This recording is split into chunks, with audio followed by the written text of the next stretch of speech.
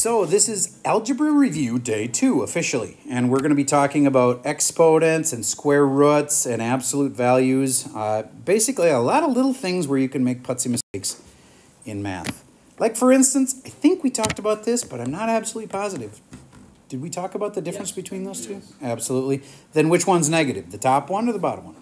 Top is negative. Good. Now, negative 25 here and 25 there. There's a big difference there. What if it's a variable then? What if it's a squared, and I tell you, oh, by the way, a is negative 3. Should I go negative 3 squared, or should I put it in parentheses? Parentheses is correct. Variables act like an empty parenthesis, so they follow those rules, so this one would be 9. Okay? All right, I'm going to go fast because there's a lot to learn. On to this. If you really understand that thing I showed you yesterday, the first 4 of these should be easy. The last one, half the class got it wrong last hour. So be careful. The last one's tricky. Answer all 5 of them. The first one's a no-brainer. Most of you will get the first 4 right. Be positive you know what's going on that last one.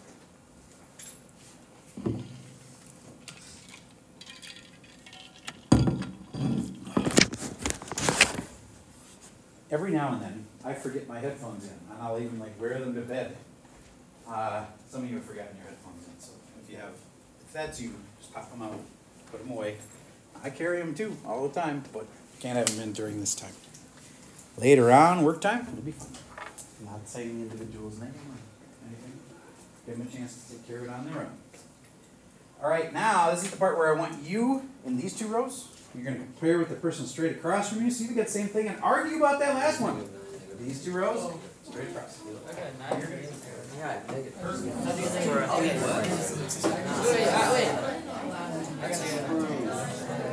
you first have a negative, so it's just yeah, I just. Or wait, no, you have a yeah, because it's negative 3 times. I thought. Yeah. That makes sense to me. I don't know this one. Yeah, right. Yeah. Yeah. And we need the charger today. All right. Dice of Destiny helps me pick somebody without picking on somebody. Row 2, person 2, Jolie. Wait, I'm wrong hour. My bad. Sorry. On the seating chart, it's Julie. Okay, Andrew. There we go. For the first one? Yeah. Just read me the 9 and then... Negative 9. And then... Negative 9. And then... 9. Correct. Now, the last one. You have to pick a team. Are you on team 9 or are you on team negative 9 for the last one? Raise your hand if you're on team 9. Team negative 9. All right. Now, here's the big drum roll.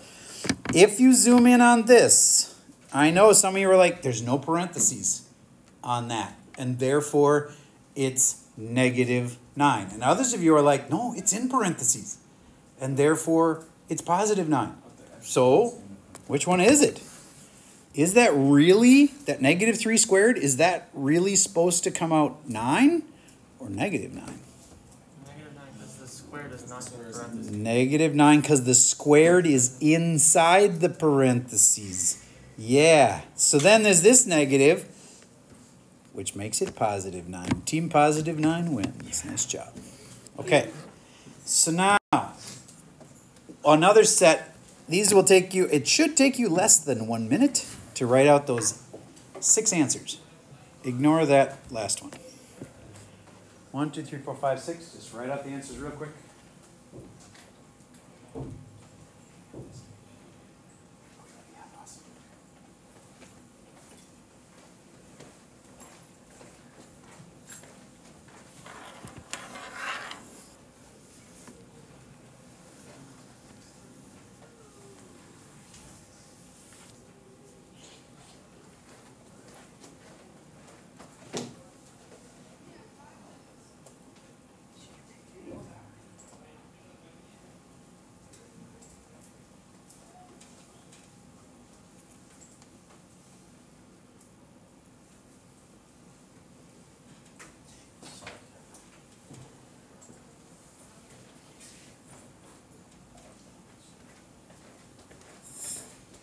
Okay, Dice of Destiny. Who should tell the answers? Row 3, person 2.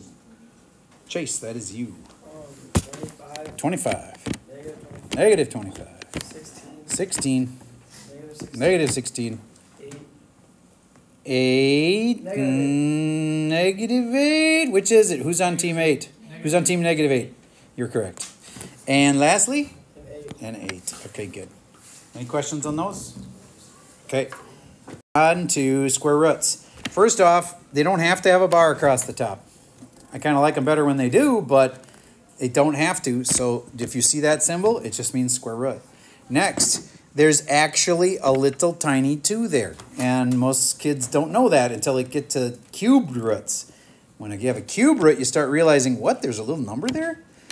And they just don't write it when it's a 2 because that's the most common root. But if it's like third like that, let's make sure you get that. What is the cube root of 8? 2. Because 2 times 2 times 2 makes 8. And you can do negatives on the odd kind. So this one is negative 2. Can I do it on the 4th root? No, you cannot. So if I said, what's the 4th root of 16? That actually works. But I can't do the 4th root of negative 16. What's the difference? On the odd ones, they can have negatives. On the evens, they can't. Because the answer is 2. And 2 times 2 times 2 times 2 makes 16. But if I wanted this to be negative 16, and I used a negative, negative, negative, negative, they would all cancel and it would be positive 16. So that doesn't work. So 4th roots are a thing. They're just like square roots, though. They can't be negative. All right. Next, go to this slide. Square root of 48. It's really root and root. Root 4 and root 12. But the problem with doing it that way is you're going to get 2 root 12 and think you're done. Why aren't you done? Because root 12 breaks up also. Now it's 2 times root 4 root 3. And that root 4 is 2 then. 2 times 2 times root 3, which is really 4 root 3. Wouldn't it have been smarter to start in the first place with a bigger root? Think about it now that you know the answer. What's the bigger root that you should use? Not 12 times 4 because we already did that and it was like pokey. We got it, but it took us a long time. 24 and 2 also multiplies to 48, but square root of 24 doesn't work nice. So it's not that. 16 and 3. There it is. Because square root of 16 is 4. 4 root 3. All right. From my past experience, we probably need to practice this a little bit because this comes up a ton and you got to be good at it. So here's a typical reason. You're doing this problem in trig, or sorry, you're in second semester pre-calc, and you end up with like a square root of 27 on this side. And this side's 3, and this side's, I don't know, x. That root 27 has to be simplified in your final answer. So would everybody please simplify the root 27? Hint, make 2 square roots first. One of them works out nice, and you get the answer. Mr. Mary, 2 square roots, what'd you get? Let me just double check. It's all right. Say something's wrong. No, that's fair. Pause for take a second. Elon Musk is one of the smartest people in the world. Not the smartest, but one of them. And he often will take a full minute before he answers a question. Thanks. 9 and 3. Thanks. And then 9 goes down to 3, so it's 3 root 3. 3 root 3, very nice. How many of you guys had that one right? Okay, let's do another one like that because not many people had that one right. Square root of 200. Hint, 2 square roots. One of them's 100.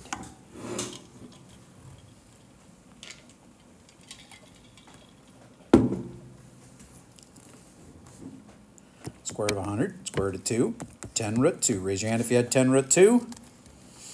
Okay, we're getting more people. Let's try one more. Square root of 32.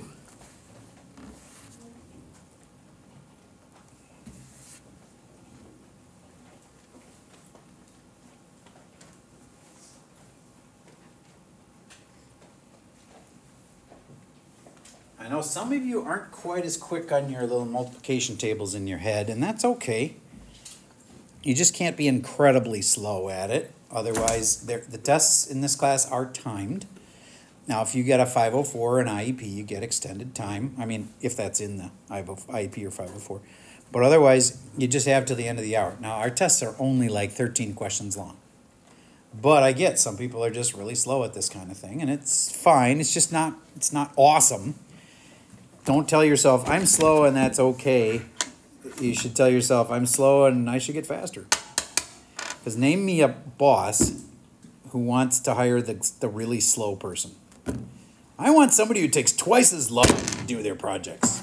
Zero bosses ever want you to take twice as long. Or if you're at the board meeting and the question comes up, we got 9 groups coming, and we gotta have 8 of these mugs for each group. You're like 9 times 8. And if they think you can't do 9 times 8 in your head, it's not gonna look real good. Not saying that calculators are bad, saying that you should be able to be kind of fast. Otherwise, it makes it look like you don't know math. All right. By now, I should have figured out that this was 16 and 2, which is 4 root 2. Raise your hand if you had that one right. Awesome. Okay, so what if it had been negative? Now, the easy answer that you learned last year was that, oh, so there's no answer for that, no solution. Okay, but we have to go one step further. How many of you know about I? Nobody. Okay, then you're going to learn about I right now. Okay, when it's negative 32, then I know square roots and negatives. I just said 2 seconds ago that there's no solution for them. That is true. But they have come up with a way to make it work by saying the square root of negative 1 can be factored out and then defined as an I. And I'm telling you, when I first heard this, I kind of thought, oh, this is just some math professor making up stuff. Like, just going to call that I so we can say that it works out. That's an I, and then you go, the answer has an I in it, so you usually squeeze it right there. 4I root 2. And it seemed kind of like contrived to me. Like you're making something work that doesn't really work. But then I found out that there's actually real equations that electrical engineers use that have to have I in them or the equation doesn't work. And the equation, even though it's using I for an imaginary number, actually computes things in the real world that are used about the flow of electricity in a line. So bottom line, they made up an imaginary thing, but it was so useful that they need it to do real things. So don't think of imaginary as just like a cheat. It's actually used in the real world, and you can Google that if you want to later. Yes? So what exactly is I? So I is defined as the square root of negative 1. So I know, it seemed made up. That's what I said. But all you have to do is throw in an I in your answer, and you're saying that the answer would have been this, except it's imaginary. And that, I'm telling you, it's allowed for some breakthroughs in math related to electricity, flow of electricity, that we couldn't do without it. And we have these equations that have I built into them. And it's actually worth it enough that TI, Texas Instruments, that makes those TI-84 graphing calcs, I have one somewhere here, but they have the I on the keyboard. It's one of the biggies. So you can use I when you're calculating on your calculator too. So I is something you need to know how to do. Let me show you one more time. Square root of 4 would just be 2. That's easy. How about square root of negative 4? Well, then you go, that's like actually square root of 4 times the square root of negative 1. And that's 2. And that's I. So the answer is 2I. Yes, you can give answers that are imaginary, but they're real because they actually work. Like normally imaginary things are just all in your head, like the imaginary friend. But what if the imaginary friend was necessary? Ooh, weird. Yes? I thought you were raising your hand, Kristen. Okay, so one more. We already did something like this. Let's go with That's on your next test, and you simplify it down.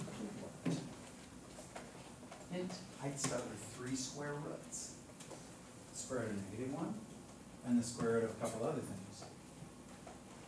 Compare with the kid next to you. Wait till they're done. It's kind of rude to just show them your answer. Just wait until they're both done, and then and you're like, are you done? Yeah, I'm done. Then compare answers.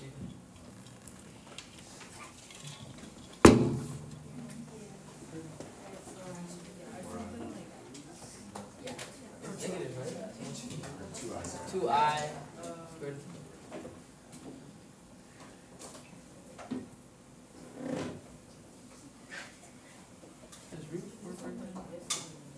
Yeah. 2I.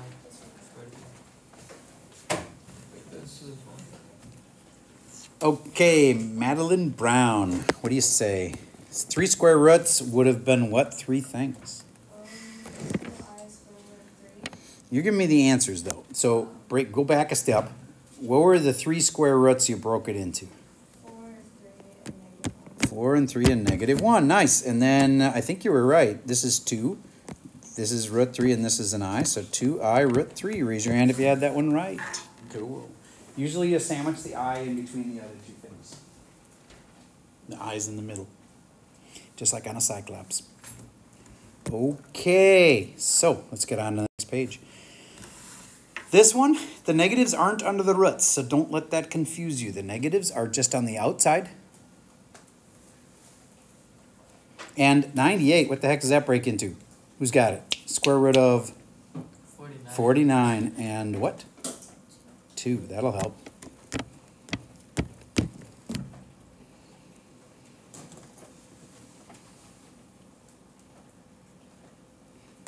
And this one is kind of weird because it's part real and it's part square root.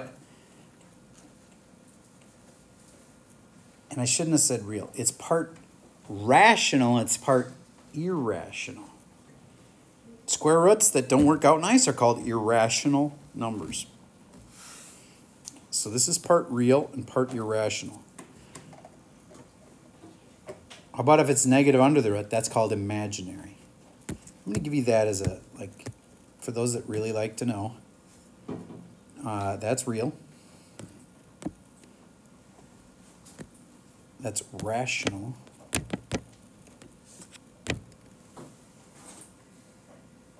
And it's real. This is irrational, but real.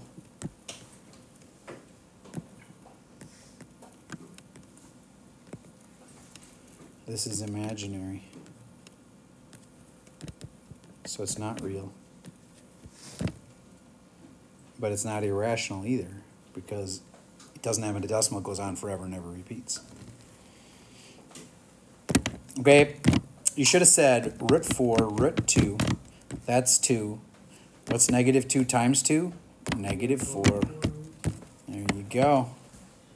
Okay, so this is the one we just talked about. So if you get imaginaries, you should be able to give me these 3 answers. Boom, boom, boom.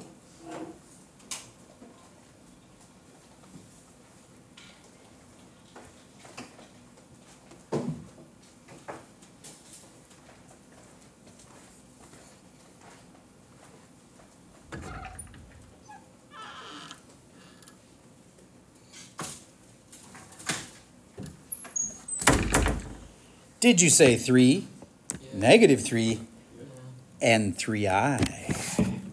Right? The I just write that way because if I make it straight up and down, it kind of looks like 31. So your I can be any way you want. I do the same thing with T's. If I say 4T, I'm always going to write it with a curved T because 4T, it looks like 4 plus. You know what I mean? So I think it's smart to have a little curve at the bottom of things that aren't numbers. So that's why I write my 3i that way. Okay, moving on. This, you know what, I'm just doing it quick and you tell me if you think I'm right. Square root of 25? 5. Square root of negative 9, 3i. Negative square root of 16, negative 4. Square root of 18, root 2 and root 9, which is 3 root 2. And root 4 and root 3, which is 2 root 3. You guys agree? I agree. Cool. All right. This is a big one right here. A ton of you are taught this wrong. And this is one of those rare moments where I'm calling out teachers. I did it. I did it wrong a long time ago. I've been doing it right for many, many years now. But I did it wrong. And I think some of your teachers did it wrong. And here's what they did. They went square root, and then they said x equals 80, square root of 81 is 9, but then they were like, oh, but there's two answers to square root of 81, so we're going to say plus and minus 9. That is wrong. It's wrong for two reasons.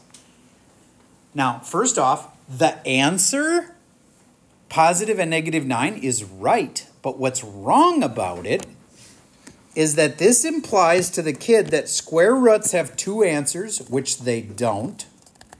The square root of 81 is just 9. It's not both. You want proof? Type it in your calculator. Type square root of 81. Will it tell you two things? No, because there's only one answer. Type it into something really smart like ChatGPT and ask what's the square root of 81. It'll only tell you one answer. Okay, there's not two answers. Now, I know you're going to say, but negative 9 times negative 9 is 81. That doesn't mean that it's the answer. There's only one answer to the square root of 81. Just wait.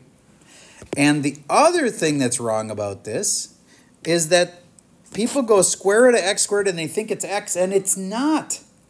The square root of x squared is not x. The square root of x squared is the absolute value of x.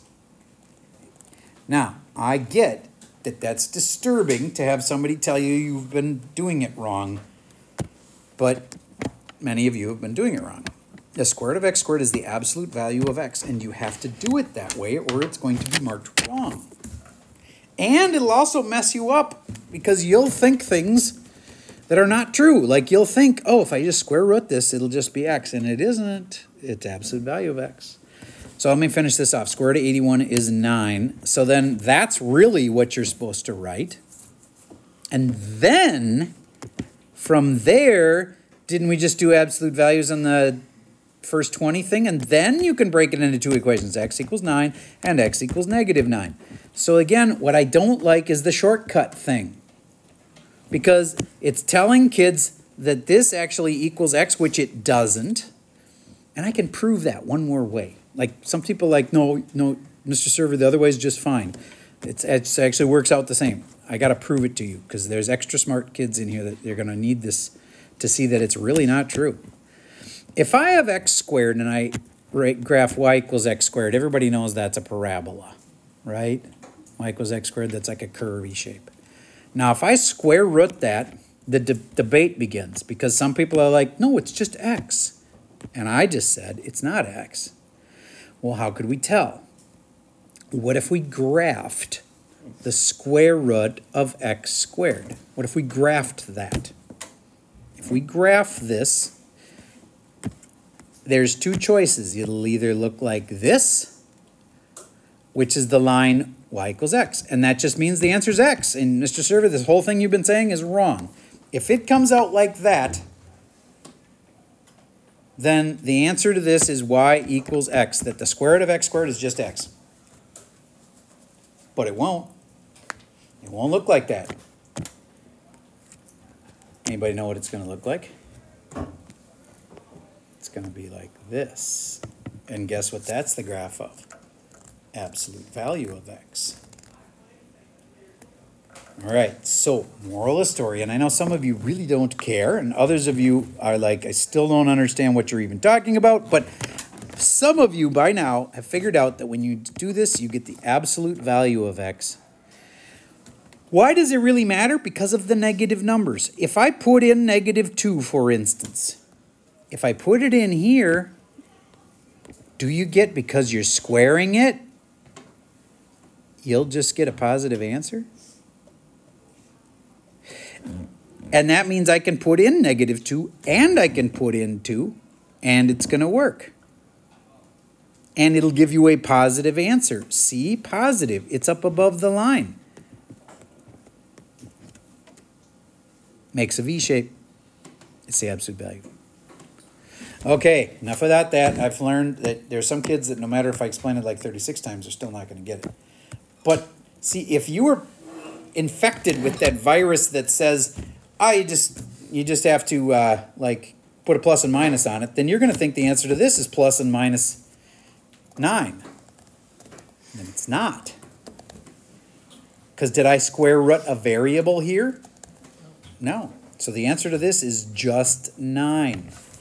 Square roots have one answer, not 2. That's the other problem with doing it this way, is kids start thinking that square roots have 2 answers, plus and minus 2. No. No. This is the absolute value of x, and there's only one answer, 2. Then there's only one answer to square roots. And then you break it into 2 things. X equals 2, x equals negative 2 is your final answer, and it's because there was a variable squared. And when you drop something in there, it'll act the same whether you put in 2 or negative 2. Okay, enough about that. The next thing is called absolute value, and I read this in the list of things that you have to know for the ACT. One of them is you must know what the real world explanation for an absolute value is. And that is that it's a distance. This is how far from 5, or no, how far away is this from 0? 5. How far away is this from 0? Also 5. That's why they come out the way they do. Now, if you want to oversimplify it, you'll just say, well, absolute values just make everything positive. Yeah, that actually breaks. Because 0 wasn't positive or negative in the first place. But another way to say it is, what's the smallest distance that there is? 1. I know you're thinking, but that 0.1 is like really small, but there's things smaller than 0.1. 0. And that's the smallest that an absolute value can be is 0. If I said, how far from my classroom am I? You're in the classroom. You're 0 away from your classroom. Okay?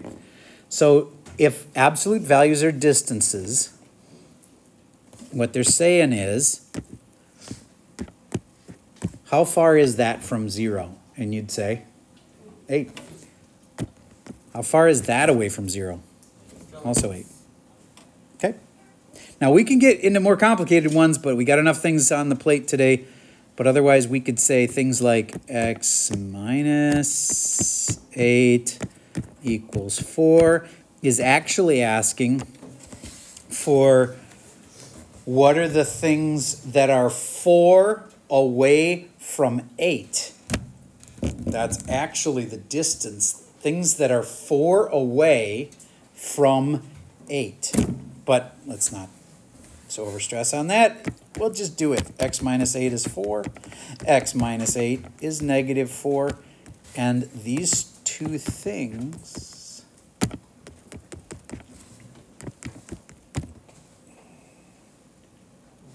wait, 8 times 12, negative. What am I doing wrong then? I think those are right. How does negative 4 plus 12? I think it's right, isn't it? Yeah, it is. Okay, so now I'm going to check it. I put 12 in here. Is it working? Yeah. Yep. If I put in 4, is it still working? Yeah. Yep. So these are the 2 things that are 4 away from 8. Did you get 4? Is 4 away from 8? And 12 is also 4 away from 8. All right, I think I'm breaking some brains here. I'll have to get out the paper towels for the exploding brains. But anyways, this is also a distance, but we won't test you on that. I just kind of threw that in as a extra fun fact. All right, these should tell me whether you really get absolute values or not. Get those 4 answers. And in a second, I'll have you compare with the kid next to you.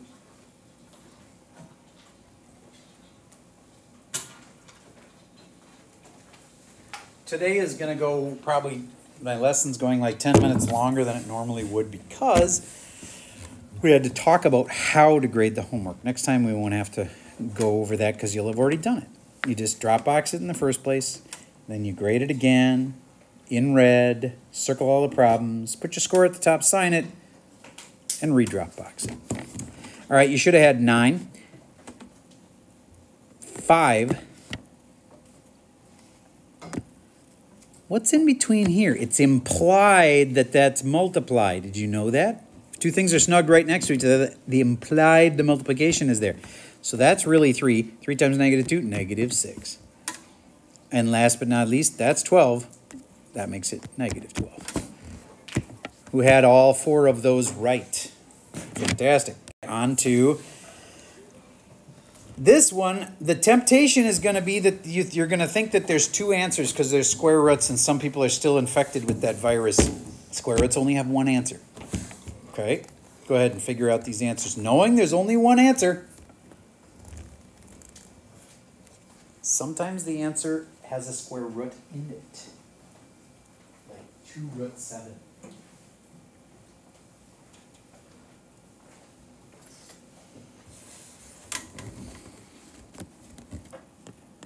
Did you get 2 for the first one?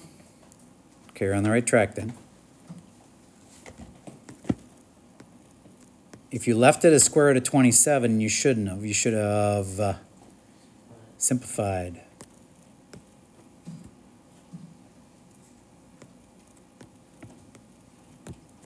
Three root 3 would have been right, though. Next one, the negative gets ignored until the end. So the first thing I do is the 12, and the absolute value of 12 is 12, and then 12 squared is 144. The negative only comes on at the very end, -144. If there had been a parentheses here, it would have been positive, but there wasn't. Square root of 4, which is 2. And this one, let me think. Just this first. Square root of 81 is 9. Then it's -9. Then it's the absolute value of that, which is 9. Then it's the square root of 9, which is 3. And then it's -3. Who had -3 on the last one? All right, that's the hardest one, for sure. Okay, so there is a Schoology quiz. I'd like you to start it so that you know it's there, and then it's kind of insultingly easy. Like, there's like 20 questions that will take you about 10 seconds each. Okay, if you understand negatives and square roots and all that stuff. Last explanation that I hope I only have to do once. You get 2 tries. Why? Because after the first try on a Schoology quiz, I reveal the answers. Same logic. I've had it before where somebody's told me, no, that's wrong. And I'm like, well, what is the right answer then? I want the right answers. So I would want them if I were you. So I give you the right answers to the quiz on your first try. Then, see, now you already know all the right answers. So if I just let you have 2 tries, everybody's going to get a perfect paper because they're just going to retype them all in and they'll get a perfect paper. And that's not realistic. So I give you 2 tries and the average is what you get for your score. The vast majority of kids, if you get one or 2 wrong, they don't redo it because they're like, that's close enough, good enough. Okay, so you're going to do the Schoology quiz once and then have, you get some score on it. And if it's terrible, maybe you should look at the answers. And you can do it again, but you're going to get the average of the scores. Prevents kids from putting crap answers in, seeing what all the right answers are, and then just pasting that into the second try and getting a perfect paper. And I don't want the person to get crap answers, see the right answers, and then a perfect paper. So you get the average of 2 tries. That's thoroughly thought out, and I've been doing it for years, and it works. All right? And it is very close to time, but it's not quite time. We got 3 minutes. Yeah, so 12:40, about 3 minutes left.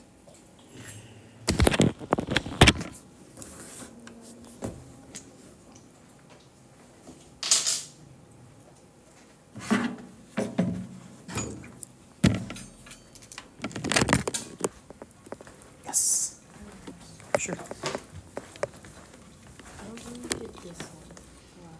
Okay, so just do one thing at a time. This is square root of 81. 9. So scribble it out and just put a 9 over it. Okay. Now, it's negative 9, right? Now, what's the absolute value of that? 9. Good. Then what's the square root of that? 3. Yep. And the last thing that Oh, happens, then that. that negative slaps on. Oh, All right, good.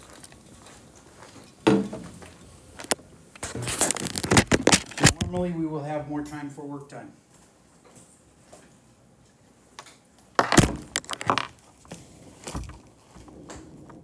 I think you'll find that that assignment is kind of easy. So yeah, you have some homework, but it's pretty short. And this is the part where I'm totally good with you guys packing up and getting ready to go so you can leave on time.